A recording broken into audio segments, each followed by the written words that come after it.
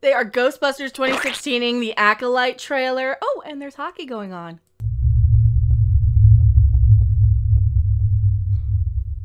That literally 90% of the Star Wars fan base are some of the most toxic, whiny, hateful, annoying, self-righteous, narcissistic, ignorant, entitled, pretentious, attention-seeking, sad, pathetic scumbags in the multiverse who will complain about literally everything Star Wars related. But believe me, I'm like, hockey? There's hockey to talk about. Star Wars, though. We got to talk about the Star Wars trailer reaction to the trailer. It's more the reaction to the trailer. This is more interesting than the actual content of the trailer. I am Mecca. Please subscribe to this channel if you like more content, don't we? We like content, don't we? The following video is brought to you through the generous support of viewers like you. If you like this content, then please consider subscribing, liking, and sharing this video. And for those who are in the position to donate, this channel thanks you. And so does this orange cat. The most disliked in Star Wars history. I'm Mecca. That's my space thing. Hey! Hey, guess what? Guess what?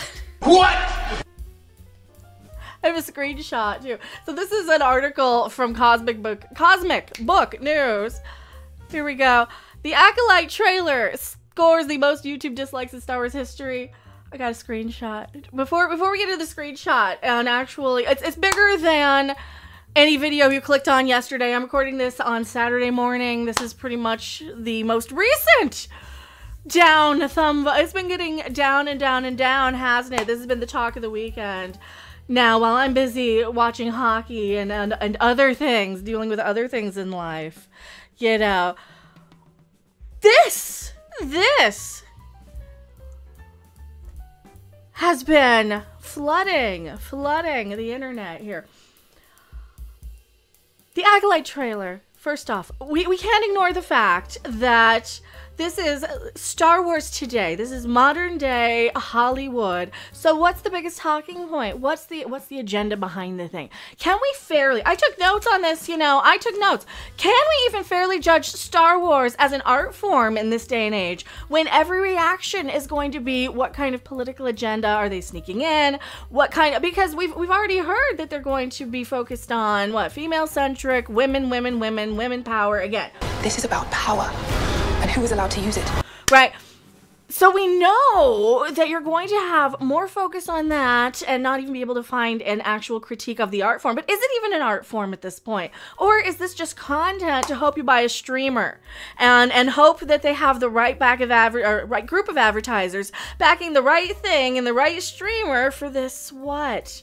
For this what? Everybody's putting their dollar money in the sand and trying to pick a side. And my side is the best side. You know why? Because my side is the side that's going to turn this into probably a coffee commercial. Probably a coffee commercial, because that's what's going to happen. They're going to stand around drinking coffee, complaining about all the problems of space, and they're not even going to get to any, pretty much all the action adventure stuff is going to be in the very beginning of it. The genuine criticism is going to get lost a lot in the, it's woke, it's not woke, it's anti-woke, it's or whatever, and it's not anti-woke. The people going, yes, but the anti-wokes are more focused on the number of dislikes and lulling and pointing out this entertainment industry subtext. So when I go and try and make my little coffee commercials and have fun with it that way, I gotta kind of sift through all the noise and try and pretend it's not there. So I can give you the finest quality coffee content. What did I write down? Are we using, this is a question for you, are we using the fact that we're looking for any politicization as a way to argue our politics when we might have in fact, I don't know, outgrown the content and the fantasy adventure of the Star Wars stuff, and we might want to be, I don't know, focusing on our own fantasy and adventure and our own agendas at this point.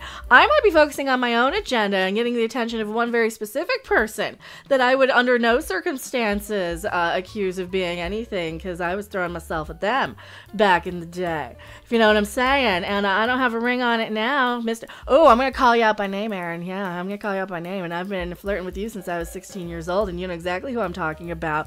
How's that for a hidden agenda, huh? Or whatever you're calling yourself now these days, Papa. What are we talking about with the you want to see this? You don't care about who I'm flirting with in the side.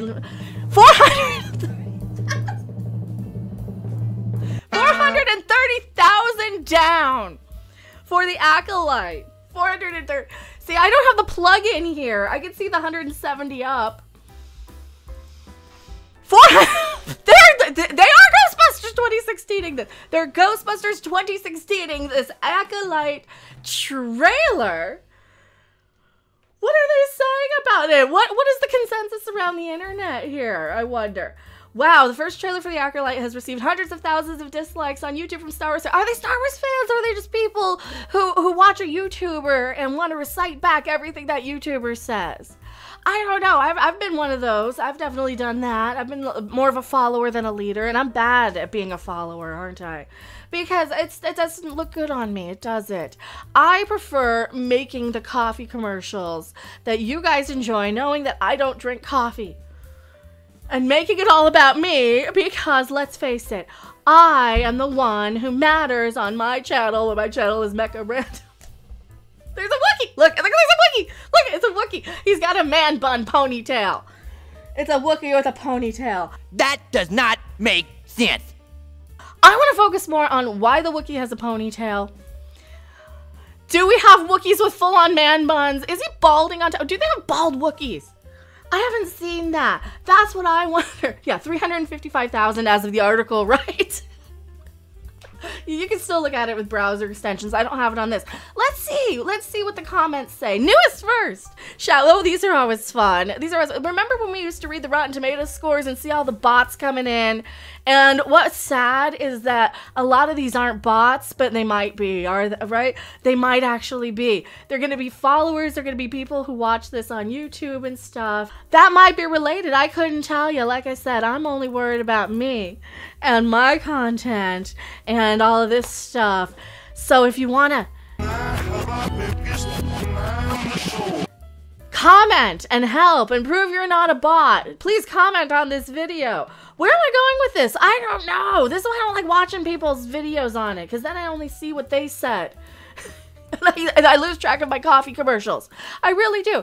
The entire comment section is literally living proof that literally 90% of the Star Wars fan base are some of the most toxic, whiny, hateful, annoying, self-righteous, narcissistic, ignorant, entitled, pretentious, intention-seeking, sad, pathetic scumbags in the multiverse who will complain about literally everything Star Wars related and not the flawless original trilogy. Like, good guys, either shut up and enjoy Star Wars or don't bother coming out of your mom's basement.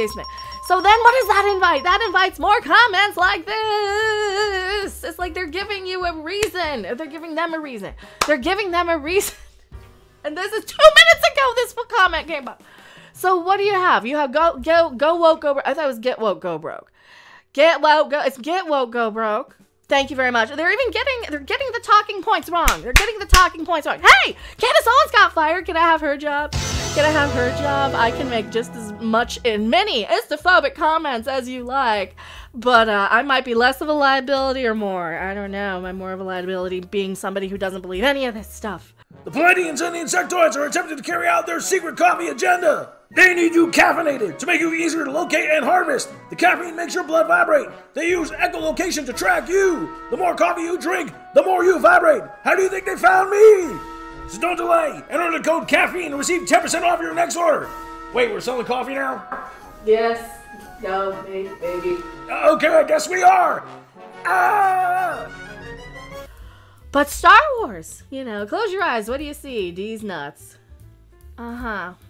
What do you see? I see people shoving their personal agenda, activism, and politics into everything.